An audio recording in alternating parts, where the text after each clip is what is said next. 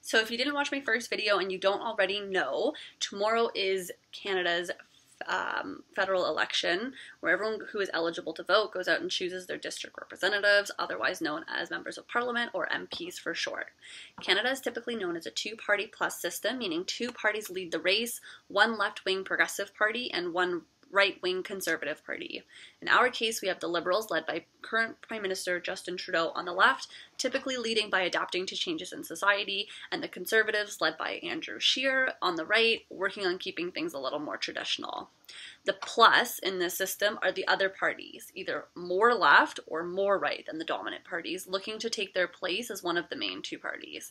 In this election, we have the New Democratic Party, otherwise known as the NDP, trying to be more left-wing and progressive than the Liberals. We also have the Bloc Québécois party that has pretty consistent numbers up until about a few years ago. Their platform was once a representation of Quebec nationalists with the goal of winning Quebec's independence from the Canadian government to become their own nation. But they have mellowed out in the last few years, which has also been reflected in their number of seats in the House of Commons as each election comes and goes.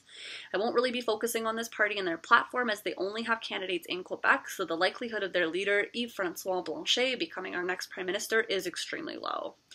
We also have some fringe parties in this election, the Green Party led by Elizabeth May, and the People's Party of Canada led by ex-Conservative Cabinet Minister Maxime Bernier, who left the party after losing the race for party leader to Andrew Scheer.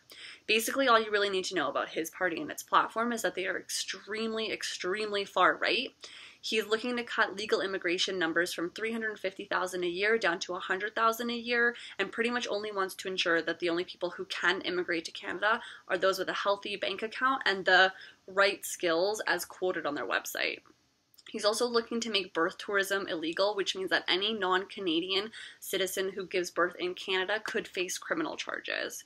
His platform and way of thinking have made him extremely popular with far-right extremists and has now been painted as the anti-immigrant and anti-feminist candidate in this election.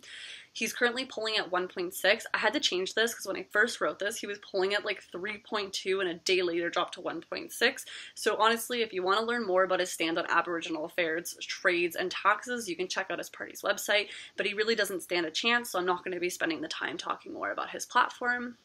I will be diving in deep for the Liberals, the Conservatives, the NDP, and the Green parties with their each individual video, but I do want to say before I start that anyone can make a promise, and there really is no consequence of reneging on a promise after winning an election.